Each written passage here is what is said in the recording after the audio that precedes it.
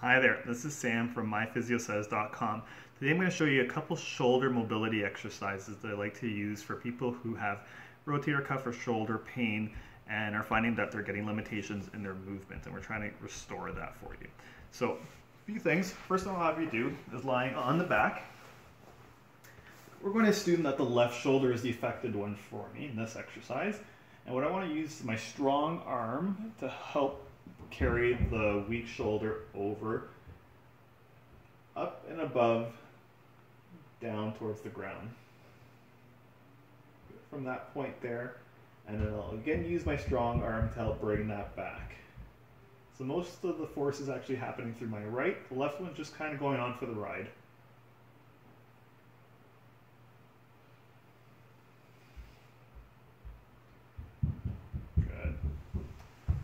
For the next movement, we're going to train for the shoulder abduction motion.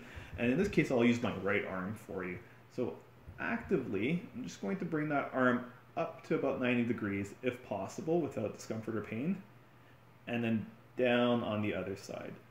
So the tail end of this exercise is where we use gravity to help. So you have to have at least 90 degrees of active mobility to get there. So it'll be technically a little bit harder on the first half, a little bit easier on the second half of the exercise.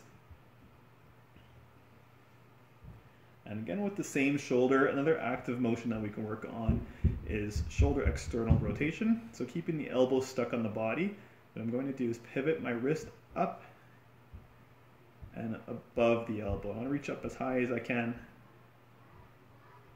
and then coming back down, nice and easy. This one again might be a little bit tricky. One of the things I do like to also do here is making sure that my shoulder blade is set. So I'm squeezing it back a little bit and then coming back.